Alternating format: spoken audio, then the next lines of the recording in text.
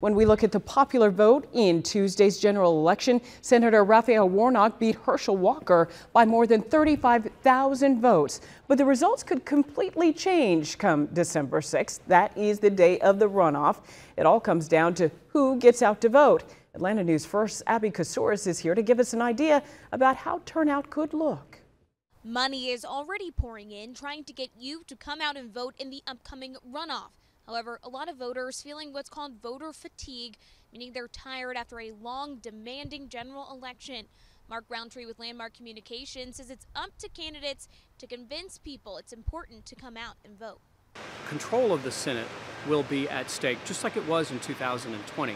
Rountree brings up two runoffs in history, one where voters went back to the polls, another where they didn't.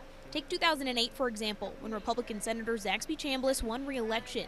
In 2008, nearly 4 million people came out in the general election, but slightly over 2 million came out in the runoff. That's a 45% drop-off. In 2020, we saw less of a drop-off. 5 million people voted in the general election, and 4.5 million came out in the runoff. Only a 10% drop.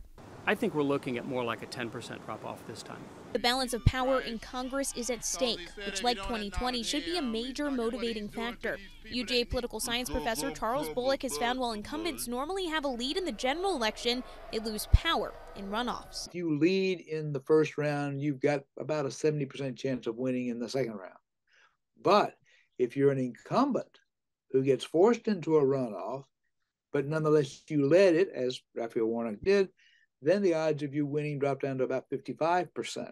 Roughly 35,000 votes separated Raphael Warnock from Herschel Walker, and historically speaking, the closer the race, the greater the turnout. Here it is very close. We're talking tens of thousands of votes out of 4 million that are cast.